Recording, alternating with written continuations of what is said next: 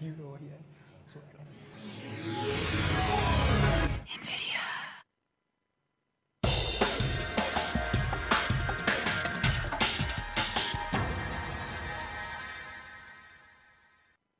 everyone, here we are, the beginning of finals weekend, finally in Alliance Tournament 8. We are starting things off with Rote Kapelle versus Own Alliance. I'm Kill2, I'm here with Darius Johnson. On the left in red, we have a Rattlesnake, a Golem, a Vulture, a Basilisk, a Hugin, a Saber, 3 Worms, and a Dramiel. And for the Own Alliance, we have a Claymore, a Sleipnir, 2 Hurricanes, a Scimitar, 3 Hounds, a Nemesis, and a Dramiel. Lots to talk about. The ranges you guys should see shortly are pretty far. We have about the max distance between both these teams. I'm really curious about this Rote Kapelle team. This looks a lot like the kind of turtle setup we saw actually at the end of qualifying day 2, where we have a Basilisk and then some other Kaldari ships that look like they could do kind of a cap transfer tank. But this configuration looks a lot more kind of expensive and also a lot more interesting because it's got the Rattlesnake and the Golem instead of just a Raven. It's also got the Worms, which can put a lot of E-War in the mids, and we haven't seen a lot of them in the tournament, but they're very cool. Yeah, that's actually one of my favorite things about finals weekend is seeing the expensive things come out and then subsequently explode. So here we go. Things underway. I'm curious to see, every time I see a Golem, I want it to be, or a Rattlesnake, I want it to be Torps. But so far it's to be determined, I guess. Everything kind of moving a little slowly, not a lot of speed, at least on the Rote Kapelle side. And it looks like for whatever reason, Own Alliance a little slow to head across the field, but they're getting over there now.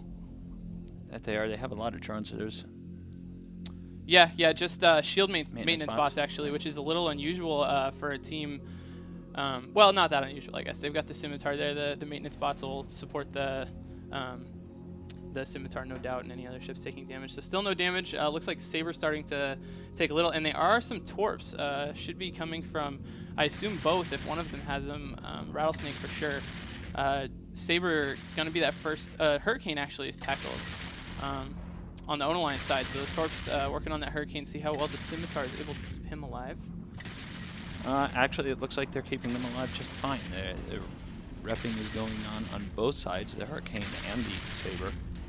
You can see a laser there in the shot. That's the Golem running a target painter, and definitely this Rattlesnake running neutralizers as well. The damage from the Torps should pick up as the main target slows down. Speed really makes a big difference, as the explosion velocity on Torps is very bad. So hopefully the amount of damage they're able to put out picks up a bit as the tackle gets better on the Hurricane, but it doesn't really look like it. He's, well, half shields now, so starting to go down. Still not a real significant amount of damage being taken by any of the Rote Kapelle ships. A Worm finally starting to take a little bit of damage, and he's all the way up at the other end of the field. Harassing, looks like a Hurricane, actually. Yes, and we see that Hurricane now start to dip into armor and into structure for the Own Alliance team.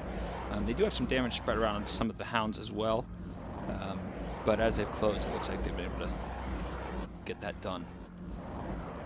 So there goes a Hurricane. This looking pretty good. Actually, this Golem now hurting pretty bad. He's definitely getting reps from the Rote Kapelle Basilisk, who's got an afterburner going for the moment, it looks like, and he's a good distance away from the main part of the fight.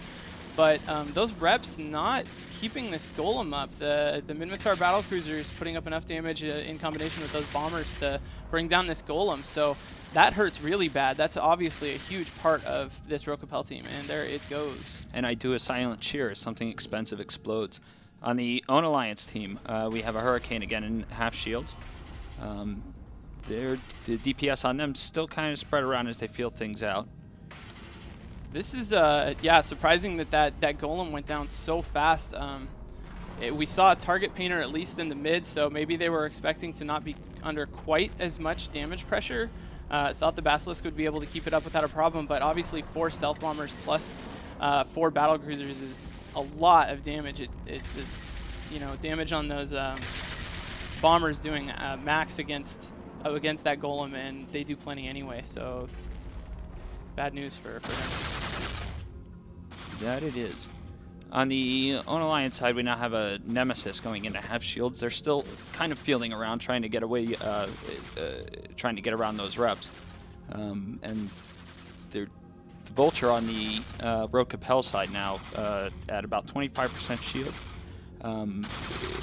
What it looks like they're doing is kind of switching targets, trying to find a hole in the reps of the opposing team on either side.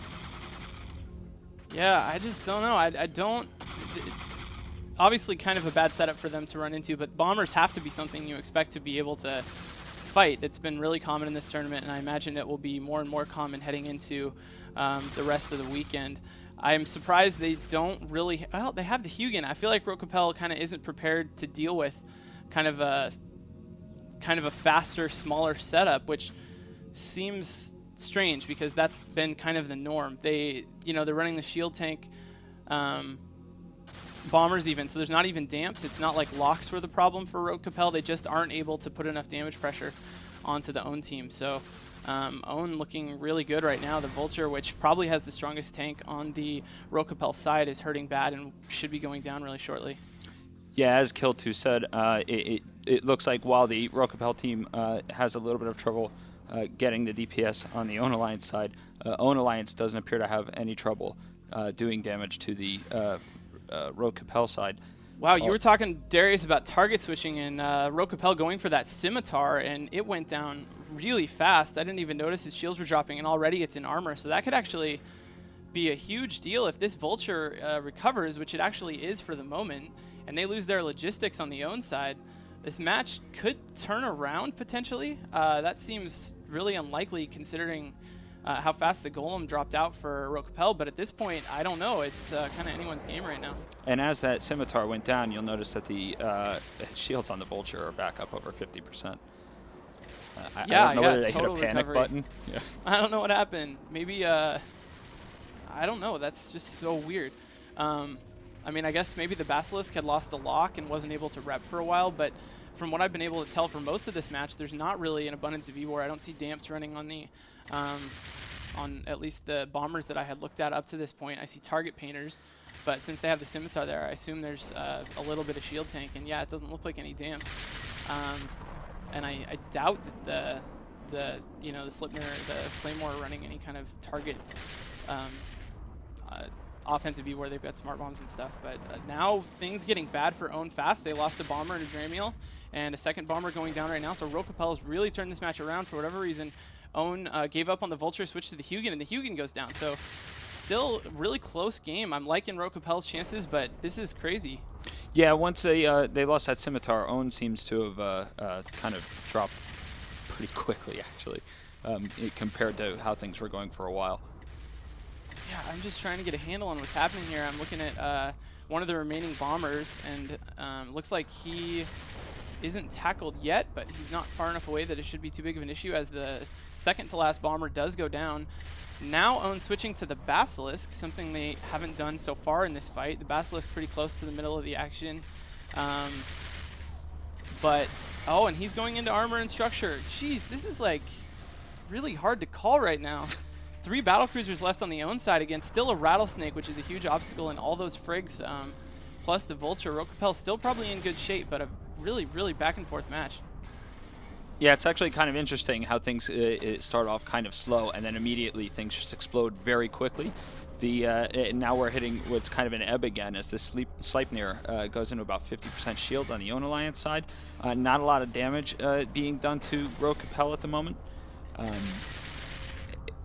Which is actually kind of surprising considering they just lost their Basilisk. This is just the craziest match. This shows how important target calling is. You know, these guys tested at least a tank or two on each side that really were not falling, and then were able to still switch and turn things around. When that Golem went down, it really looked like the match was over, but it obviously not at all as this Slipner heads into armor, and no more support really remaining at all. He has 3 shield bots on him, but that's not going to make any difference, and we'll lose him. And looks like damage has pretty much stopped coming from the Own Alliance team, even though Rote Kapelle doesn't have any logistics left either. There's one of these worms taking damage, but that doesn't matter too much. Well, that worm is now gone, but that's not going to have yeah, as you said, much of an impact on the outcome of this fight. With just a Claymore and a Hurricane left on the Own Alliance side, we're in a kind of a sit and wait pattern here now. the inevitable has arrived. Ah, there goes a Saber. Still ships dropping. It's crazy. It's so unusual to see a match where there's so little kind of target-based E-War, where all the ships can shoot all the way until the end of the match. Usually by the time we get this late in the match, the E-War battle's been decided and one side or the other can't do any more shooting at all, but ships still continuing to drop for both sides, and kind of the tanks on these Own Alliance ships holding better than I would expect for having no support at all. I suppose that could be said for both sides, though. This Rattlesnake still close enough to the fight to be able to apply damage to all the remaining Own Alliance ships. If anyone's unfamiliar with the format, we talked a lot about points and how important they were in the first rounds. Points only matter at this point if the match goes to time and there's ships left on both sides, which won't happen in many of the matches. It's all about winning. Single elimination moves you to the next round. So, yeah, it doesn't matter really that Own Alliance got a lot of kills, even though they're not going to get all the kills, I guess. Yeah, so whether Own Alliance sticks in and kills everything or not, it's actually the last man standing on the field that counts. The Own Alliance Hurricane is now down to 25% shields. They're trading fire with the Dramiel on the Rote Kapelle side. It's looking to me like, oh, there's at least one E-War mod. The first one I've seen, it looks like one of the Worms probably running a damp. It's weird, the Hurricane that's under pressure right now is not webbed, which really hurts for the torp fire from the Rattlesnake. He's not moving very fast, so it shouldn't matter much, but I'm surprised kind of at the lack of tackle. If you're running torps, you really got to have plenty of tackle. I guess they were counting on the Hugin, which is gone now. Regardless, though, the Own Hurricane going down, and that'll just leave the Claymore for Rote Kapelle to finish off. And as he drops, he does, I may take that Dramiel with him, or he may make a liar out of me. This is just weird. I'm surprised the Dramiel really gets hit at all. It seems like without any webs, I don't know, maybe the Claymore or the Slipner had a web, but I'm surprised they were able to hit it. Anyway, Dramiel's okay. Now he's staying away from the fight for the moment. I don't think they really need him at this point. So Claymore is obviously the last thing standing. He's not tackled, but I guess that doesn't make much of a difference. The Vulture and Rattlesnake will be enough regardless. Just a really bizarre match. I'm really curious about what the reason for the Worms were. I guess they were probably dampening, but I really didn't see much of that, and we didn't see the effects of it too much from what we could tell. It really looked to me like all the ships on the field were able to fire right from the start. Yeah, and as you said earlier, it's usually what happens is the E-War battle is decided, and then one team just kind of squashes the other one. We had a lot of back and forth in a very bizarre ways. Yeah, the Vulture here on the Rote Kapelle team running a neutralizer, that's a little weird. I suppose it's fine, but usually if there's leftover highs on those command ships, people have been using smart bombs. The nuke kind of says to me they wanted to use it as like a heavy tackler, but then I don't see any webs or scrams, so that's not really its role, I guess. I don't know. Weird setups. Pretty awesome match to watch, though. The back and forth is always cool. Just one ship left now, though. Yeah, if nothing else, what it does deliver is a kind of edge of your seat. You don't know what's going to come next. So, oh God, something else has exploded kind of interest factor. Yeah, it's just weird when it looks like it's headed a direction.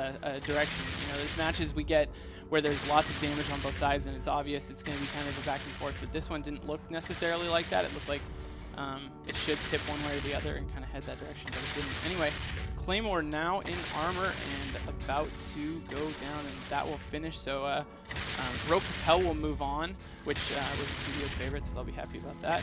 And Own Alliance will be out of the tournament. The Own Alliance has been owned. Very clever, Darius. Very clever. That's what I do. So there it goes, and we'll go back to whoever has the camera next. Probably lovely Mr. Soundwave.